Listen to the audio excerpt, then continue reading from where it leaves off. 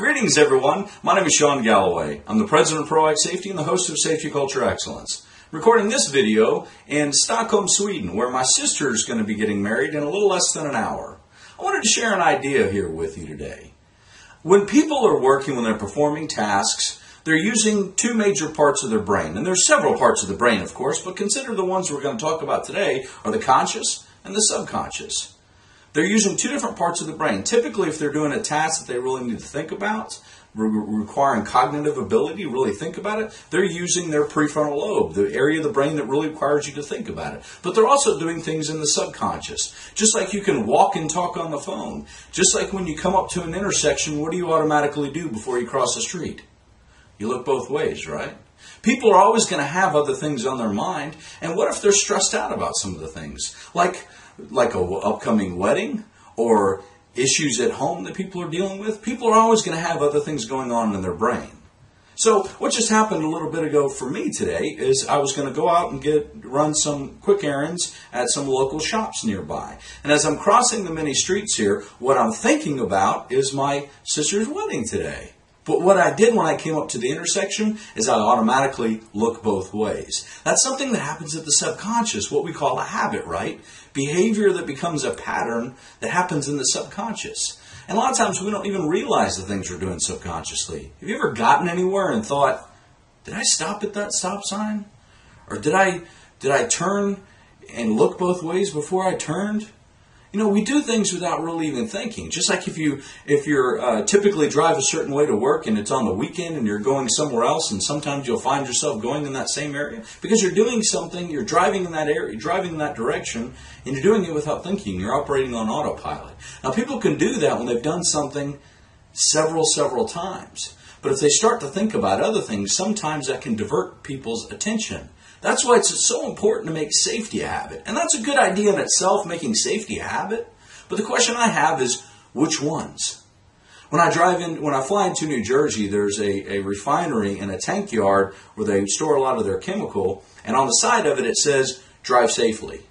Well, that's a good idea to prompt somebody to do something. But if we want to do something, what specifically do you want them to do? Just like making safety a habit. That's a really good theory.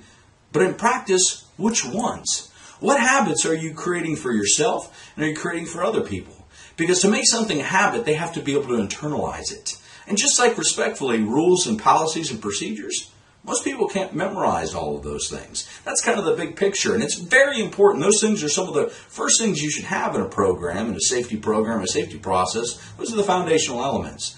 But beyond that, we'll often ask people, can you obey all the rules? Can you follow all the procedures?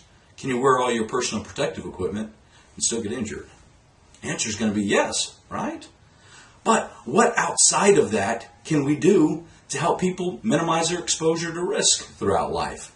Because when your people get injured at home, I've said this before on other videos and on our weekly podcast, when people get injured at home, if your employees go home, and I hope this doesn't ever happen, but if they go home and get injured tonight, they're going to be just as absent as if they got injured at work, right? So you want to create a safety habit with people, but which ones? If you were to create specific habits and safety for your employees, which ones would they be? Do you have an answer to that? If the employee comes up to you and says, hey, look, I only have time to do a couple things in safety that I can do outside of the rules, policies, and procedures, I only have a couple times, or I can only remember a couple things. Which ones do you want me to do? Do you have an answer for that? That's the key thought for this video. If you want to create habits within individuals and safety, which ones are they? Do you really know?